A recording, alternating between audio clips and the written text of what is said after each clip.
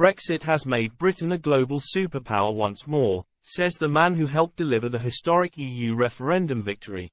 Politician turned pundit Nigel Farage believes the UK's muscular standing on the world stage is further vindication of voting to leave. He credits the renaissance of British business, the striking of a slew of trade deals and newfound diplomatic respect to escaping the shackles of the but the former UKIP leader warned the long list of victories would count for nothing unless the deepening migration crisis on our doorstep was resolved.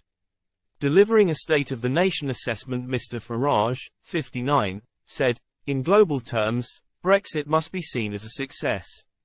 Britain is now a country other sovereign states can do business with. And there are many examples. Winning back self-government does not guarantee we will make the right decisions. It means we have the power to chart our own course.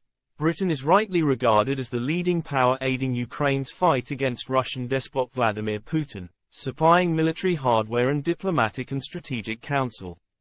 Meanwhile, Brexit opponents have consistently claimed the UK economy had been the worst performing among the G7's most prosperous nations since the COVID pandemic.